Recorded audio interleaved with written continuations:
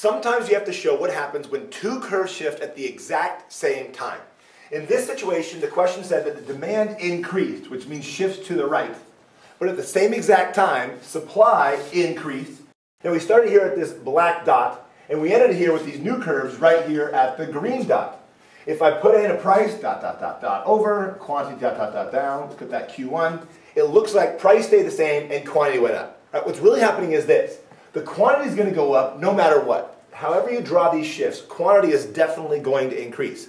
But the price doesn't necessarily stay the same. It could increase. For example, if this demand curve shifted even further up, then price would have been up. If the supply curve shifted really far to the right, then that would cause the price to go down. And so the reality is there's something new. It's called indeterminate. Price in this case is indeterminate, means you can't tell. Now here's a trick for getting it right every single time. Instead of doing both shifts on one graph, how about you separate them out, all right?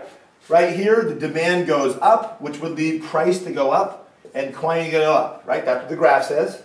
And on this one, supply shifts to the right, which would cause price to go down and quantity to go up. And then combine those answers. What are you going to get? Well, quantity, no matter what, is definitely going to increase. But in this situation, price goes up. In this situation, price goes down. The end result is what I already told you. Price is indeterminate. Quantity went up. That's it.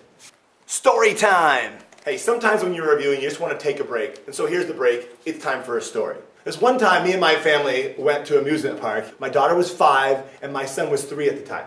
So we went on all the rides, and we had a great time. We finally sit down for lunch and sit down at some big picnic tables. As we're eating, my son decides to take off his shoes and kind of walk around the table, and then starts walking out even further. And as my son's walking around, a security guy walks up and says, "Hey, excuse me, sir, is that your child? We can't have him walking around without any shoes." So I looked over, I see my son running around, and I'm sarcastic, so I said, "Well, actually, sir, that's not my son. I wouldn't let my son walk around with any shoes. What kind of parent do you think that is? We should find his dad."